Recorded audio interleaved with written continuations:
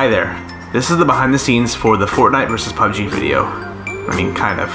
Basically, we didn't get much footage, but this is what we have. What are you doing? We're working on the framing for the chest. Some of the things we built include an RPG out of PVC and styrofoam. It was RP genius. Oh my god, invisible gun. Yeah. That will go about right there.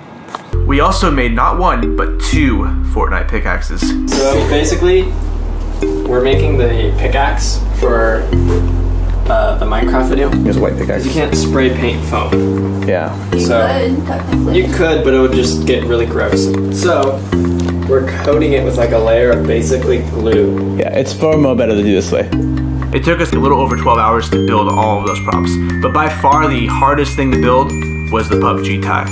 So we've got this scarf here, we've got this tie here, but in PUBG they wear black ties, and we couldn't afford a black tie, so we're just going to take some of this here, spray paint it as much as we can, and see how that looks. Just stay with me, man. Once the props were done, shooting pretty much went well. Are you ready? Ready, guys? Hello? And action.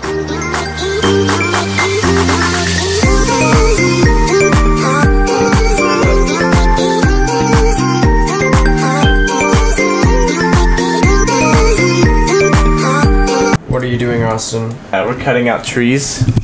We're gonna take these tree branches and we're gonna cut them out, and then we're gonna like animate them to make it look like we're building things with them. Wow, that's a pretty complex effect for you, Austin.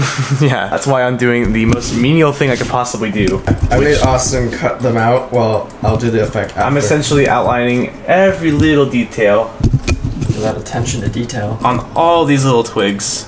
I'm doing green screen, but this shot is actually No problem. the problem. How does this work? First, we started off with the green screen of Michelle. We keyed her out, and then added the background back in. This made it easier for us to animate the sticks that Austin so kindly cut out for us. And lastly, we added in color grade, camera shake, and motion blur. Alright guys, thanks for watching.